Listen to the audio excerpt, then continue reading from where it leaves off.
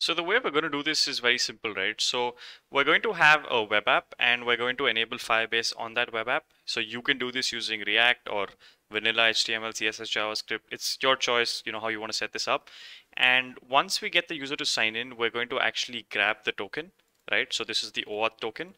And then we're going to open the Electron app via a protocol and we're going to send this token over to Electron so that we can sign the user in.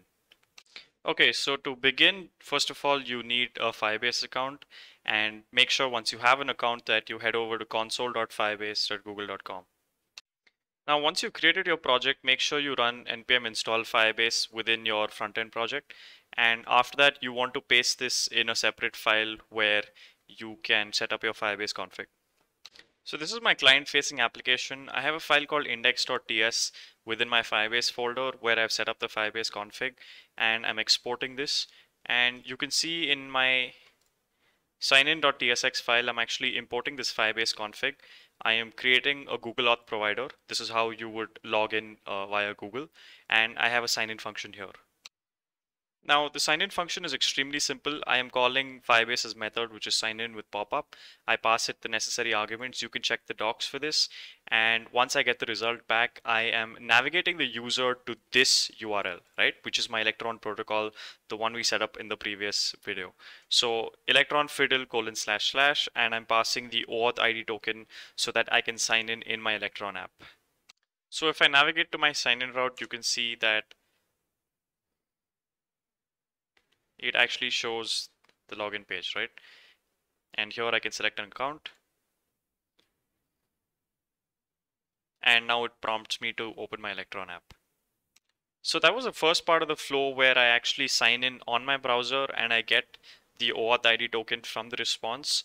Now what I'm going to do is I'm going to intercept this token in my Electron client, and I'm going to use that to sign into Firebase as well.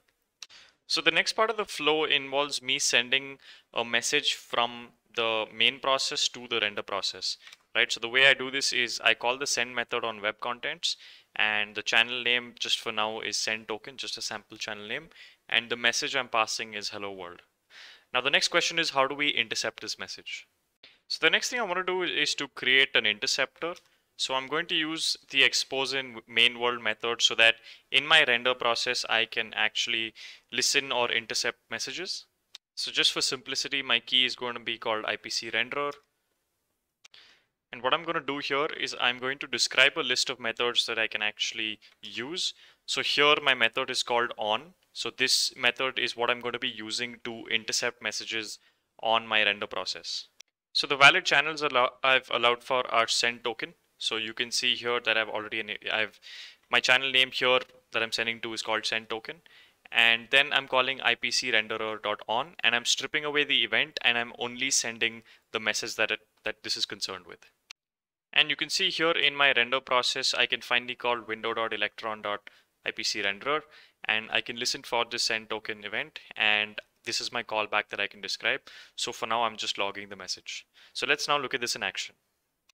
So here I have my app open and my console open as well. So I'm going to head over to the browser and I'm going to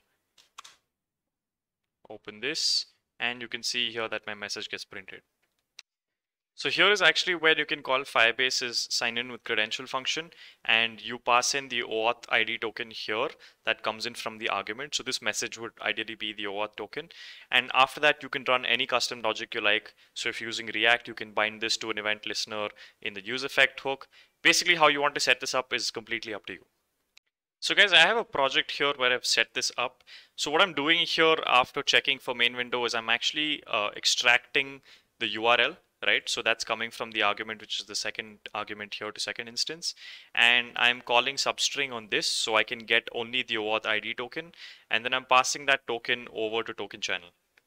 Now within my React component here, I have a function called listen for token. So this is essentially again calling the on method. This is where I'm registering the listener, and here I'm calling sign in with Google, assuming that my token comes in. And here it's super simple. I'm just calling Firebase's sign in with credential method, and I'm passing the auth type, and I'm passing the credential itself. And the last step is here I have a simple boolean that's called is logged in, and what I'm doing essentially is that I'm registering a listener as soon as this component mounts.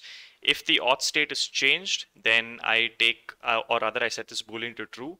And if I'm not authenticated, then I set this boolean to false.